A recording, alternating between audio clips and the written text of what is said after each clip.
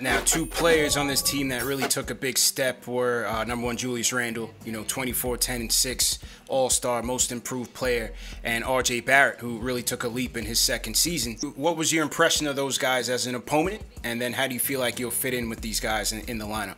Well, Julius was always a good player, a guy that could score, but he definitely took a step this year. I feel like he's really found he really found his rhythm within the season.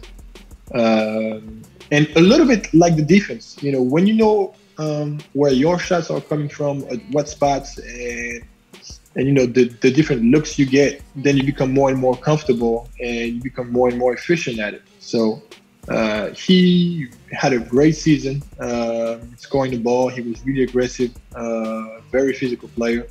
And for the first time, you saw him being like a leader, like really carrying his team and enjoying it. Like you could tell he was a leader and he was having fun, and the guys, like everyone was following him,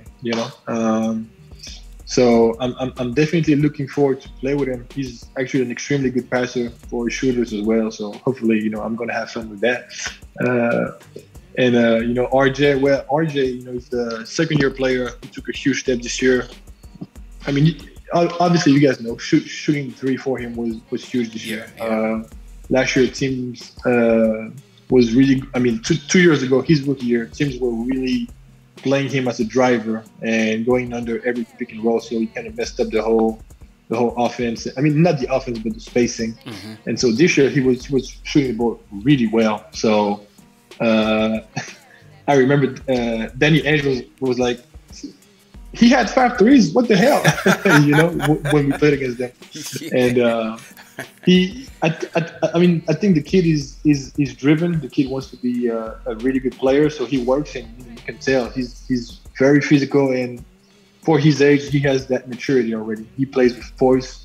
You cannot speed him up. And so he had a really good season. And obviously, he's going to get better and better.